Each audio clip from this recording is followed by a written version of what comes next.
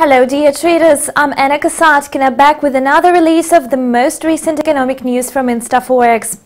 Italy has become the focus of investors' and economists' attention. The yesterday country of political chaos is reviving confidence of the public. Here are some reports to prove it. According to the ISTAT, the consumer confidence has improved in April. The index grew to 105.4 points from 101.9, hitting more than a four-year high. No doubt the appointment of a new prime minister affected the Italian sentiment and stabilized the current situation in the country. The social policy carried out by Matteo Renzi, who has been holding the position since February of 2014, is approved by public. In accordance with the new plan, Italy is about to introduce new social benefits and cut some taxes. Investors expect the retail sector to rejuvenate and the economic growth to accelerate. Such estimates generated demand for the single currency again.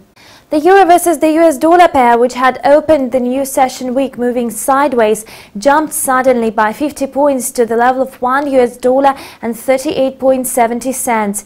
The uptrend is likely to be maintained even despite the statements of Christian Noyer, the Bank of France governor.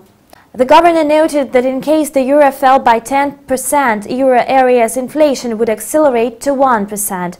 The latest data suggests that the consumer prices growth posted only 0.5%, while the ECB's target level is 2%.